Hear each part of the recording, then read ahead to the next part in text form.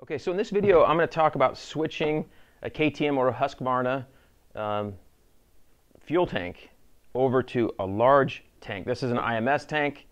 We're going to show how to switch it over on a 4-stroke with a fuel pump. So on a 2-stroke, it's really not that big a deal. You just unbolt the petcock or fuel valve. You just unbolt it. Spencer laughs when you say that. So you unbolt it from the stock one, bolt it in your new one. Most people know it's pretty simple. So, but with a fuel pump, you have a bigger deal. So here's our stock tank, and this is off a Husqvarna FC250, which would be the same as a 250SX or XCF, SXF or XCF. So the first thing you're going to do is you unbolt these two. Unbolt these two, and then come over here to the fuel regulator area here. You unbolt these 4 6mm heads, the screws, pull those out, and then the entire fuel pump will come out just like this. This will come out, and I'm keeping this tank intact. I have the luxury of having an extra fuel pump, hose, and the other pieces. O-rings are here. This is all ready to go, just as if we pulled it out of here. Now these screws we won't use. The IMS tank comes with new screws because theirs are threaded in and not screwed in.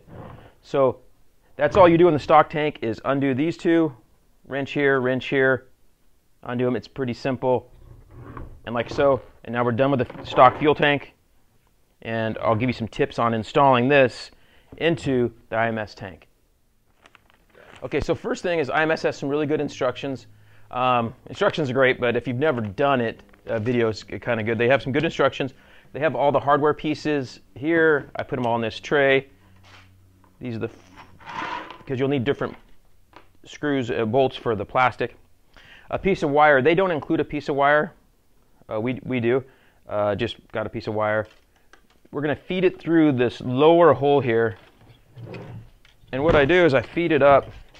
I had this in here already, and it wasn't on film. So Spencer's like, "Oh, you gotta redo this." Oh, there it is. Look at that's how quick I did it.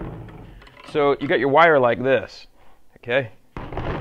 So it wasn't too bad. So now you're gonna feed this through the tank and into that spot like that, and this is gonna sit, like that. At this point, we're gonna wrap our wire right below the threads. And I just wrap it around here a couple times. You don't got to go crazy.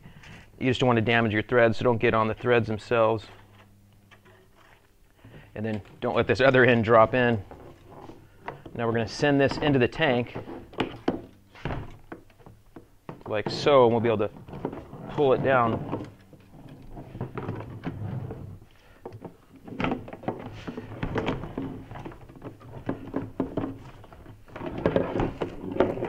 And you're kind of pushing in while you're holding the wire.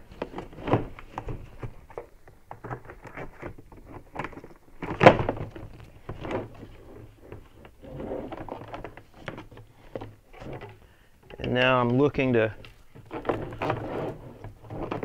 pull it up here. And now we know we're getting close because this is almost lined up like that. But now we got to get the fuel pump itself pulled up in here. And it can be a little bit tricky. See, we're getting closer. I'm cutting off the circulation in my hand.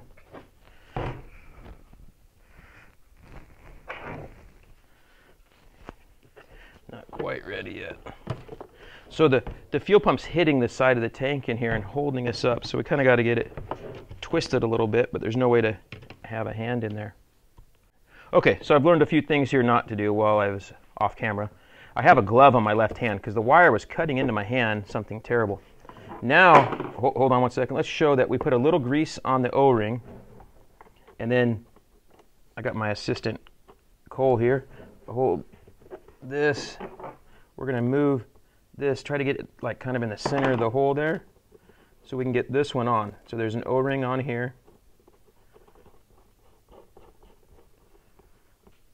Okay, so now we can pull this up tight, tighten this down, and we'll be able to get that wire off the other one.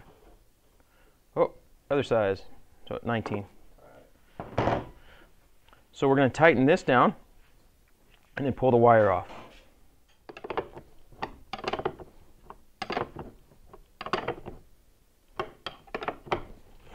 Now that I've gotten the first one tightened up, I can loosen this and I can get the wire off.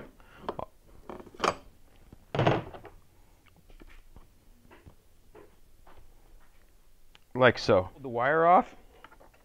We have our cap here, and we're going to screw it on. I put a little bit of grease on the O-ring.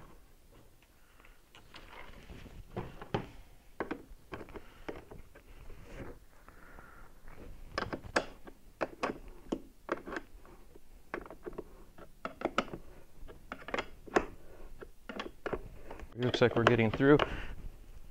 It wasn't totally centered on the plastic. And so now, and then this one I had fairly just snugged up. I can tighten this one up.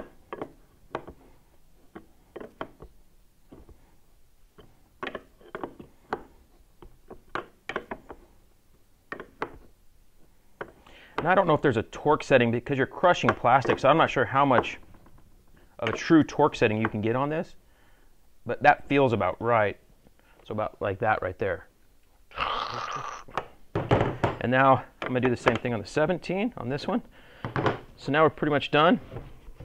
Now our fuel line is going to come in like so. And we'll probably, you know, leave this loose once we want to. And again, we have the O-ring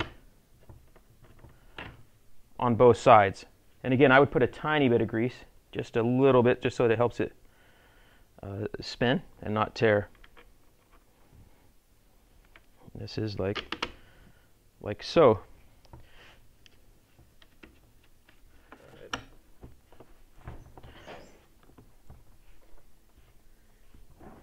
Okay, so I've tightened this. It's actually a 15. So now, at this point, these are tight. The first thing I would do is, before I put it in the bike, is put a little fuel in here. You know, just on this, get it over here to this side, and let it sit for a while and make sure there's no leaks right here. If you're good there, or if you're bad there, then you're going to need to take this apart, check your O-rings, fitment. Now, so then once I'm done here, then I would bolt up this, bolt this up, which we'll do right now, like so. We got 3 sets of hands in here. All right, cool. I always like to get everything snug before you get them all started, and just snug before you tighten one. You know, of course, you want to make sure you're all lined up on something like this.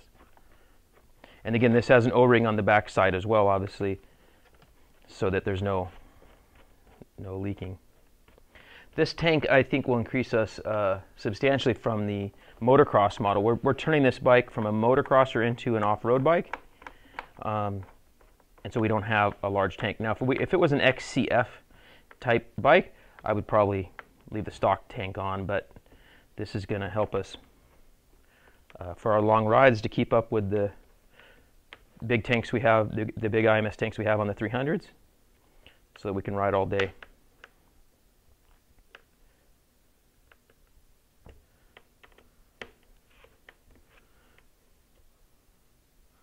Okay, that was a pretty good job there by Cole of tightening these. I'm going to double check his torque, but it looks great. So now this is tight. I'm going to check fuel right now. Then when you go to put this on the bike, now this is one problem. This tank will sit down a little bit lower. So sometimes the length of this needs to be changed. I'll do a separate video when I do that. If I have to do it on this one, I'll shoot another video showing how to do that with these clamps. So what you'll have to do, most likely, is just shorten this hose or get a new hose. And so we'll show that. I have this tool. You can buy them on Amazon to be able to do these.